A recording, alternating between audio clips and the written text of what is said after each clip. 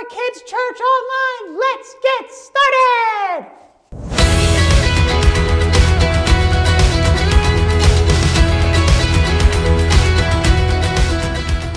Good morning, Surge Kids. Welcome to another Surge Kids online service. I am Pastor Shane. I am so excited to be with you guys this morning. We have some really great things in store for you guys. We are continuing our series on Teach Us How to Pray. Last week we learned about Easter. We talked about the missing piece and how Jesus is the missing piece in our lives, in everyone's lives, that we need to make sure that we tell people about that as well as remember that in ourselves. But about 2 weeks ago we talked about our very first sentence in the Lord's Prayer in Matthew. It's, "Our Father which art in heaven, hallowed be thy name." And we learned that when we're praying, we first need to stop asking for things right away. We don't have to be praying long prayers. We don't have to say crazy long Christianese words. We just have to just talk to God, just like we're talking right now. So we learned about that last week. We learned about when we start our prayers, we need to be thanking Jesus for what He's done. We need to be thanking God. We need to be praising Him first and foremost when we pray. So, boys and girls, today we are going to be continuing on our series called Teach Us How to Pray. We're going to be talking about the second verse in this passage, and it says, "Thy kingdom come, thy will be done on earth as it is in heaven." Now, we're going to be talking about God's will. Now, a lot of you this morning may be wondering, what does God's will mean? Well, God's will is this. It's what He wants to accomplish through you for the kingdom of God. And we're going to be talking about how we can fulfill God's will in our own lives, how we can pray for God's will to be done in our own lives, as well as when we're praying, we need to be asking God, have your way within my life. And when we're talking about prayer, it's important that every time we pray, we ask God to move, for Him to move, and for us to be able to be used by Him every single day. So today, as we continue this series on Teach Us How to Pray, I want you guys to sit back, watch our intro video, and let's just dive into what God has to teach us this morning.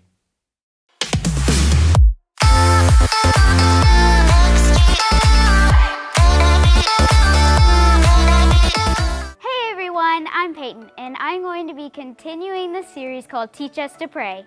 Have you ever thought about what you want to be whenever you grow up? Some of you have already planned it all out. Maybe you want to be a firefighter. Oh, you think you bad now, huh? Come on, you ain't nothing but a red-headed twig. Come on, I'm gonna treat you like a birthday candle and blow you out. Not that kind of firefighter. I'm talking about a real firefighter, one that works hard at saving lives. Or maybe you want to be a professional dancer.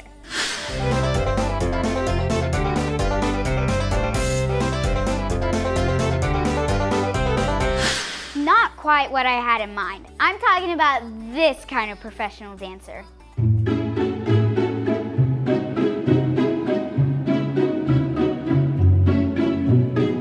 Or maybe you've always dreamed of being a scientist. Welcome to my laboratory. That's a laboratory for you simple people. That's where scientists work. We're about to do a little experiment. I'm gonna take this red chemical and I'm gonna mix it with the blue chemical. You're gonna be amazed at what's about to happen. Here we go. Wow, that's dangerous. I was thinking more of a scientist like this.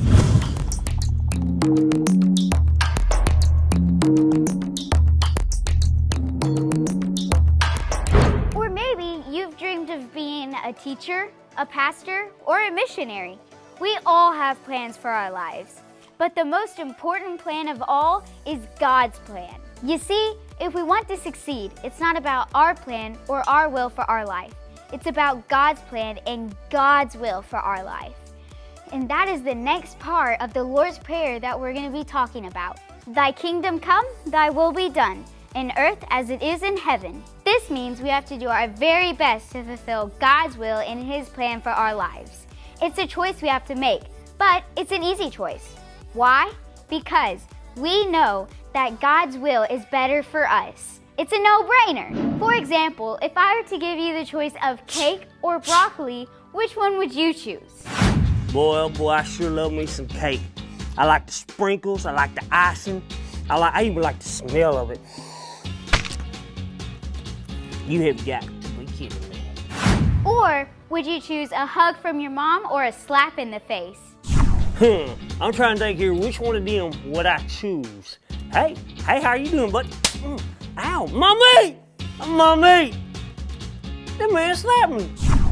Of course you would choose a hug from your mom. It's a no-brainer. In our lives, we should decide, should we choose our will or God's will? It's a no-brainer. We should choose God's will. God's plan is always better. Sometimes our plans match with His.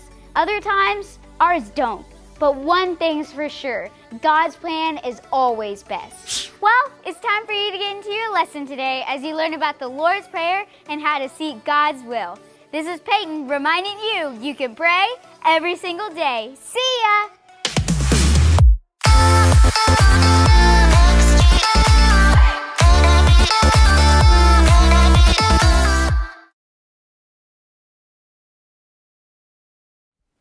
Hey boys and girls, it's Pastor Shane here. I am so excited to bring you the Bible story today.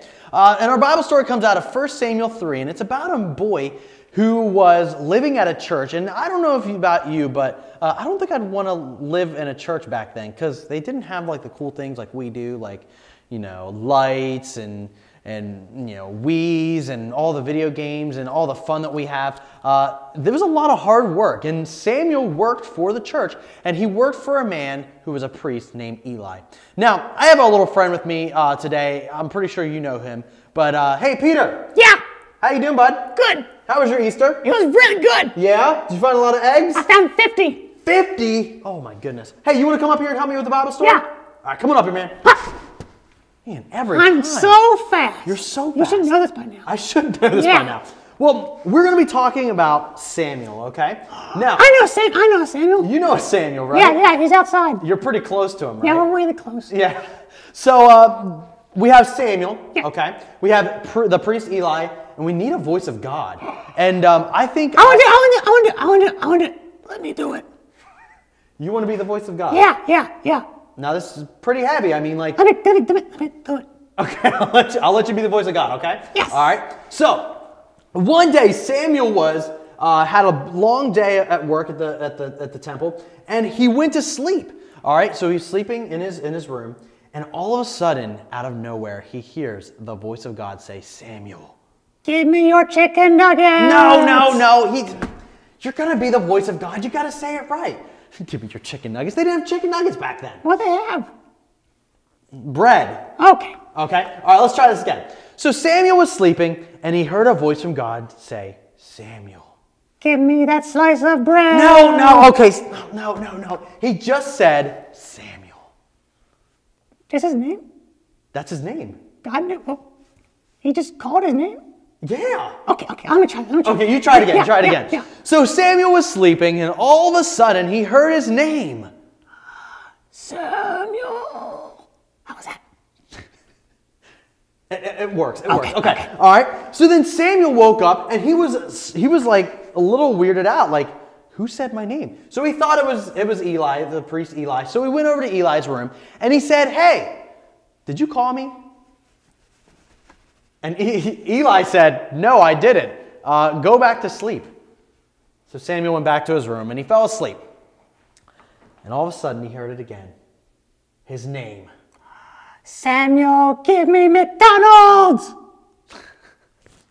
So Samuel wakes up again, and he hears this voice, and he says, it has to be the priest Eli. So he goes back to Eli's room, and he says, priest. I don't know if they called him father. I kind of know what the proper word was there. But he said, "Did you call me?" And Eli said, "Nope. Not again. Nope. No. Please go back to sleep." So he went back to sleep.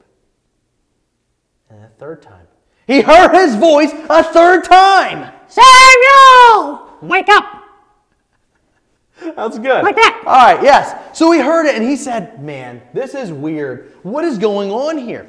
And Samuel went back to Eli's room, and he said, "Did you call me? You had to have called me. My name has been called 3 times in my sleep. What's going on?" Nope. Now, the priest Eli knew what was going on. He said, maybe it's God. It's pretty serious, right? Yeah. So maybe it's God. So he said, next time that voice calls you, you need to say, yes, I am your servant, I am hearing. Whoa. I know, right? Let's see what did it happen? Did it happen? Did it happen? Let's not. Okay, calm down, calm down. So exciting. I know, you're so excited. All right, so Samuel goes back to sleep. And all of a sudden, he hears his name again. Samuel! Wake up! Now, this time, Samuel didn't get out of his bed and go to Eli. What did he do? He woke up and he says, your servant is listening. Whoa. I know, right? Wow. Now, that night, God called Samuel to do something really big. Now, a lot of the times, God calls us to do big things. Most of the time, they are big things because they're for the kingdom when God calls us to do those. So, God was calling Samuel to do something really big. Now, at this point in Samuel's life, he didn't want to do it. He was already struggling with the idea of not wanting to do this big thing, but when God calls you to do something, His will be done. All right, and it was His will, it was God's will, not Samuel's will to do this. Now, Peter. Yeah. You want to give us one more God's voice? Yeah. All right, go ahead, go ahead. Give me your chicken tenders! I hope you don't speak to the other puppets this way. Don't use the God voice on them, okay? Okay, I won't. All right, don't convince them to buy you chicken nuggets, okay? No. All right. Well, Peter, thank you so much for being with us during the story. Yeah. All right, we'll see you guys. We'll see you next week, okay? Bye. Bye. So, boys and girls, we need to remember that today we're talking about God's will. And sometimes God calls us to do something that's going to make us feel uncomfortable, just like Samuel. But when we hear God's voice, we need to answer with, I am ready. I am your servant. I am here listening to you. And that's exactly what Samuel did in our story today. So thank you so much for hearing this story. And let's hear some more from all of our friends.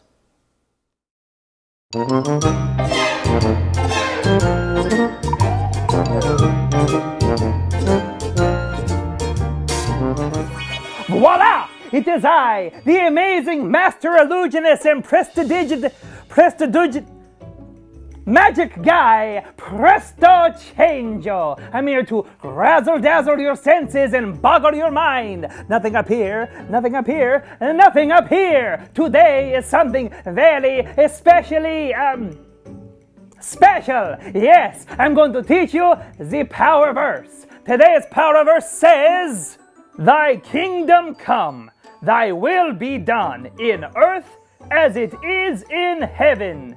Matthew 6:10. Ha ha! What an amazing power verse, boys and girls. But just like I do in my sold out shows all over the world, really in my living room with my grandma, I'm going to make things poof disappear right before your very eyes. I will make words from the power verse disappear with the help of my handy dandy sidekick. Hocus Pocus, I'm so glad you are here. You will be helping us with this mind-blowing disappearing trick.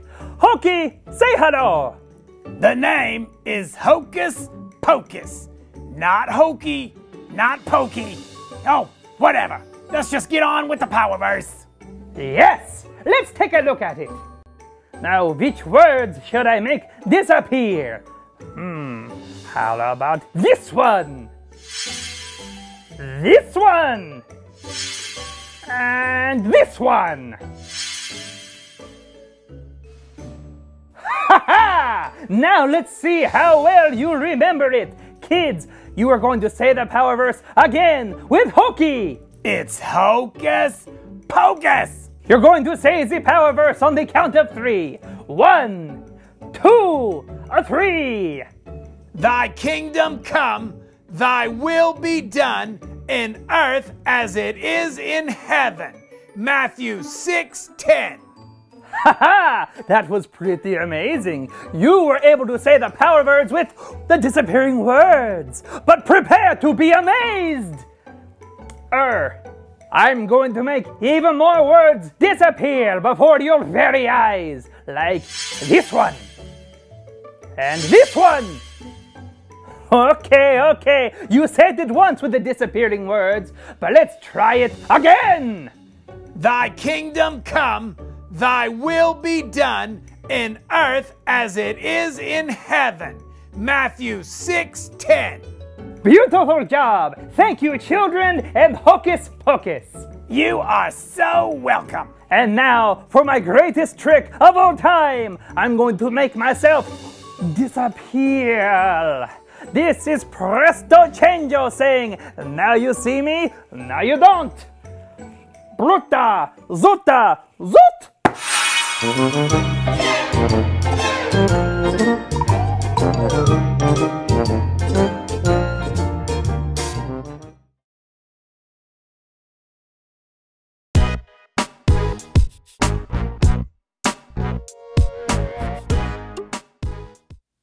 Boys and girls, there's something that I wanted to be when I grew up.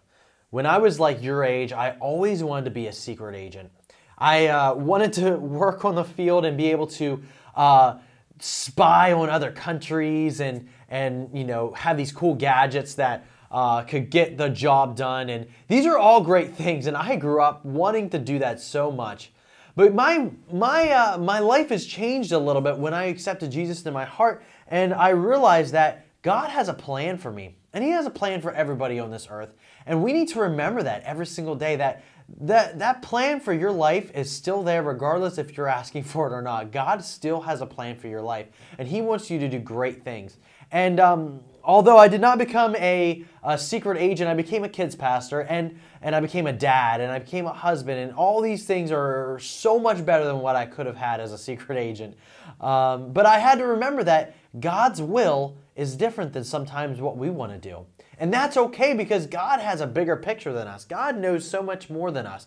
And I had to understand that when God has a plan for your life, you need to follow it. And some of you out there may be asking, how do I make sure I'm following God's plan? And I say this, that I must get rid of my will.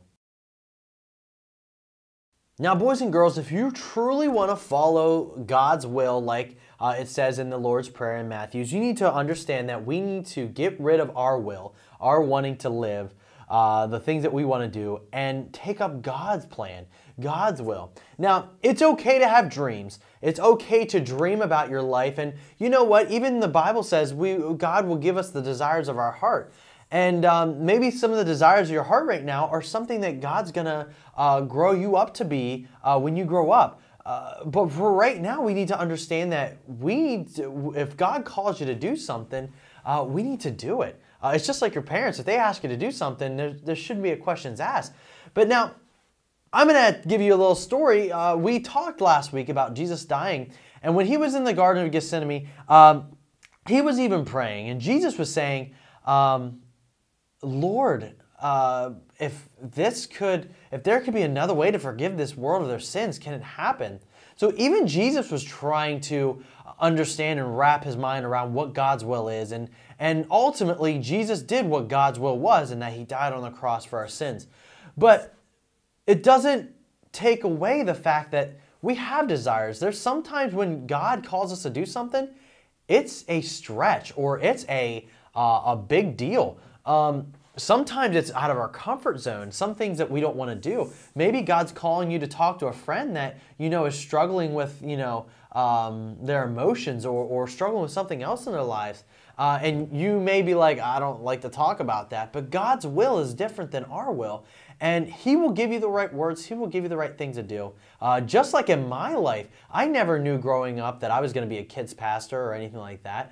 But when I accepted God's will over my own desires, Jesus made it so much better. And my life is so much better now that I have followed God's will, and I'm continuing to try to follow God's will every single day and God's plan every single day. Now, the next thing we have to do if you want to live God's will is that you must listen to God's voice. You have to spend time with Jesus. That's the only way you're going to find out what God's will is for your life. It's just like a friend. You're never going to figure out what's wrong with your friend, or you're never going to figure out what's happening in their lives if you never talk to them. And you know, a friend may have something for you and you're just not asking about it or not talking to them. And it's just like that. God wants you to talk to him and ask him about his will. And you know what? He may not give you a direct answer right away. He may not tell you, hey, so-and-so, I want you to do this. He might give you small little things to do to lead up to something big. But we need to be asking God what he wants us to do. We need to be spending time in prayer and wondering, hey, God, what is it you want me to do today, or something like that. Because God's will is for your life, God's plan for your life is daily. It's not just sometimes a far-off thing. It's a daily thing. Maybe God's calling you or asking you to do something for your parents today to make them feel better. So God has a plan for your life, and we need to spend time with Jesus, and we need to understand that when we're talking to him, he will give us the answer for what he wants us to do. Now that we know that God's will, we get rid of our own will, and we want to listen to God's voice. And lastly, we must obey God's instructions. So once you guys hear God's voice telling you what to do in a certain situation, you need to lastly obey his commands. You need to obey him. And Samuel, in the Bible story that we learned about today, God has called him to do something really big. And it was to warn some bad things were going to happen to Eli and his sons. And Samuel was afraid that Eli was going to be mad at him for what he said. So he, those 3 times we're wondering, who's calling my voice? And the last time when Eli said, you must answer to God, Samuel had a tough decision to make. He had to either make a decision to follow his own will or God's will. And eventually, Samuel follows God's will and helps out. And it's just like Jesus. Jesus obeyed God. And even though he was trying to ask God for another way, he eventually followed God's plan and God's will for his life. And that's what we need to do, boys and girls, is we need to be following God's plans and obey him. And we understand that a lot of people in the Bible who didn't obey God's commands, a lot of things happened to them, bad things. Not to say that you, just like Jonah, if you don't follow God's commands today, you're going to be swallowed up by a giant fish. But if we don't follow God's commands or his will for our life, and well, yeah, definitely God's commands, our lives are going to be a little bit different. Our lives are going to be a little harder because we're not following the plan that God had for us. We're following our own plan, and most of the time our own plan, we don't have a good roadmap for that, but God does, and he knows where we're supposed to go. So boys and girls, today I want you to remember that when you're praying, you always need to pray that God's will be done on earth as it is in heaven. And this is what Jesus was trying to tell the disciples, that when we pray, once again, we're not asking for things, asking for physical things or healings in our lives. We're asking for God's will to be done. Whether it's we're walking down the street and asking God, hey, what do you want me to do here? What do you want me to do in the future? God may not call you today to do something, but maybe God will call you today to do something. I know a lot of kids who have been called to do missions work or even be pastors at a really young age because they were willing to let go of what their plans were for their lives and let God use their lives. And I'm telling you, they're doing great things for the Lord. So today I want you to remember that first we need to obey God and listen to him, and we need to talk to God, and then lastly we need to obey him. And it's simple as that, and sometimes it's hard. Jesus never said walking on this earth and following him was going to be easy, and definitely it's not easy, but it's definitely going to pay off in the end when we're in heaven and Jesus looks at us and says, well done, good and faithful servant. So boys and girls, I want to pray over you today. I'm going to pray a blessing over your lives, that God will reveal his will for you, the small little things in life, the small little plans, even the big plan he has for your life in the future for what he wants for you to do. So let's pray. Jesus, we thank you so much for what you do in our lives. We thank you that you speak to us no matter what. And we ask that you would just, as we're praying every single day we open our mouths and talk to you, that we are trying to obey your commandments and we're trying to follow your will, God. And Jesus, we may have desires, we may have things we want to do in our lives, but we need to check them with you and see if that's where we need to go, Jesus. You have the roadmap to our lives and we need to follow it. Jesus, we love you and we thank you so much for this day. We give you all the praise and all the glory today. In your name we pray. Amen.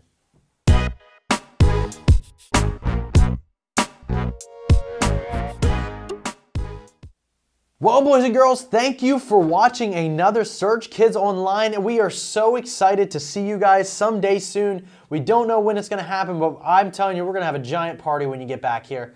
In the meantime, we hope you guys enjoyed our service today. We want you guys to remember to share this with your friends and your family so they understand what you're learning about. Also, they may learn something from it as well. Boys and girls, I'm praying for you every single day. I hope that you guys are having fun at home and you're driving your parents not so crazy. But parents, know that I'm praying for you as well, and make sure that you have been following us on Facebook for all the things that we've been doing. We will see you guys very soon, and make sure you guys stay tuned at the end of this video. We have some review questions for you, just to drain our brains and rewind what we learned about today. Guys, I love you. I'm praying for you. We hope you guys have a great week, and we'll see you soon.